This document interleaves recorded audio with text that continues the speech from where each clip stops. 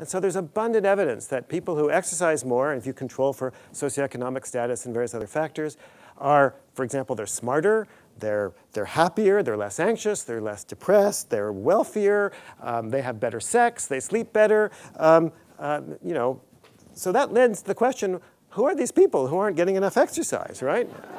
And the answer, sadly, is most of us.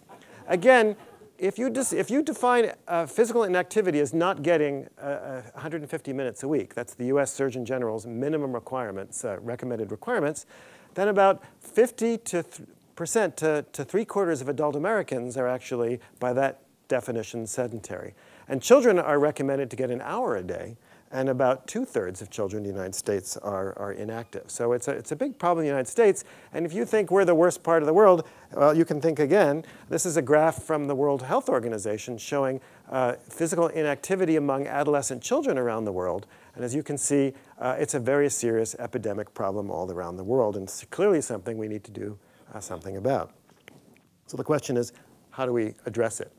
Well, the way in which most people address most problems is looking for the proximate explanations. These are the immediate sort of how questions.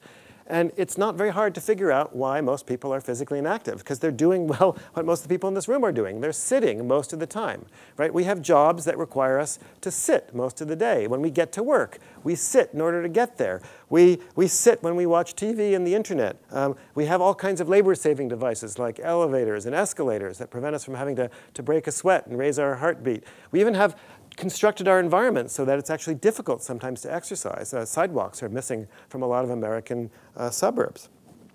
But those are just proximate explanations. As Theodosius Dobzhansky famously wrote, nothing in biology makes sense except in the light of evolution. And evolution explains why things are the way we are. And to understand why we have this problem, we also need to take an evolutionary perspective.